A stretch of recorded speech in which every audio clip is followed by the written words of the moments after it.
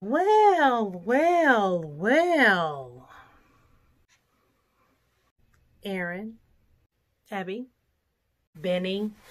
Yes, I know who you are, Benny. Can I have my lunch that I've been waiting an hour for? You know they make smaller headphones, right? It's an advance in science. Thank you for asking. It's probably the future you're looking at. There you go. Why don't you show Miss Gilbert to the door? It's just the same door we came in from. Yeah, I know how to get out. It's really not that hard. I figured. I tried. Poorly. You put our book online without my permission. I don't need your permission. Of course you need my permission. I wrote that book with you. My name is on it. No, absolutely not. That book is a whole new revenue stream for me. I am like 1/10 away from getting a new mini fridge in here. Look, I'm up for tenure right now. I'm up for tenure.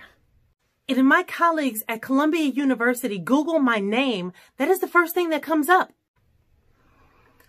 Along with a ghost emoji now, thank you very much, that does a little dance. You know what? That book was our baby, and you abandoned that baby before it even learned to fly.